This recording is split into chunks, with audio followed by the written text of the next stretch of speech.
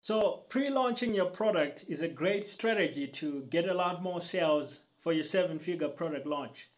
This applies in e-commerce, drop shipping, SaaS, info products, memberships, all kinds of products. Like if you look at the top selling products from the best brands, in the consumer markets, whether you look at like the Apple iPhone or the latest Samsung, or the latest and hottest video game titles. Basically, what you see in a lot of cases is you see them building up buzz in anticipation, sometimes months in advance of the actual product ever becoming available in stores. And so that's because it's a really powerful strategy that will help you absolutely get a lot more sales. So the entire philosophy behind pre-launching is to build awareness in the market so that the market starts anticipating your product. If you wait until launch day to actually announce your product and start talking about your product, no one is going to be listening, okay? So this is why you absolutely want to use a pre-launch strategy. It's going to absolutely increase sales of your products.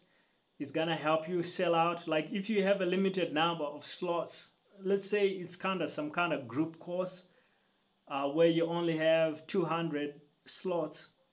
This is actually how you get it sold out quickly after launching, is first do a pre-launch, start talking about it, start building awareness, start letting people know what day or what date the product is launching so that they are looking forward to buy. And then when you announce the product is now ready to buy, then people are actually gonna get that chance to get in right away.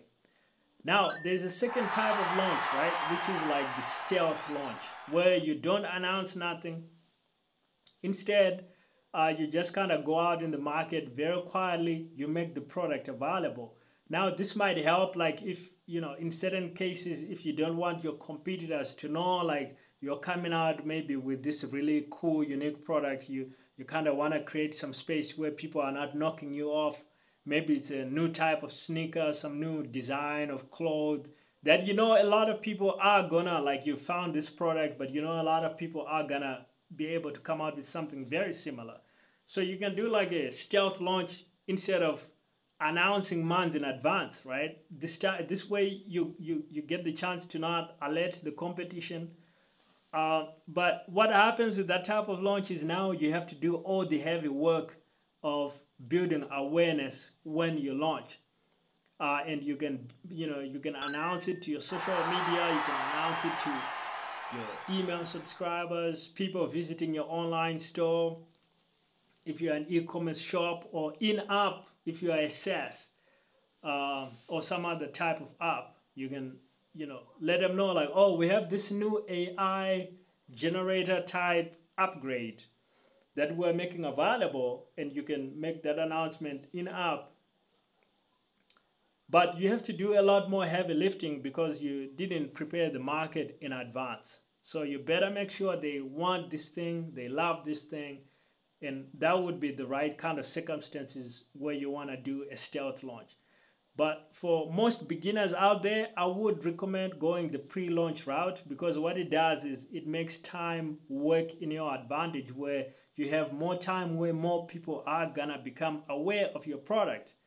And what that does is it ensures that on launch day, you're getting a higher response and more people are buying. Now, if you want some free resources to get more product sales, you can book a free brainstorm call. You can also grab my free book as well as my free bootcamp. The links will be in the description.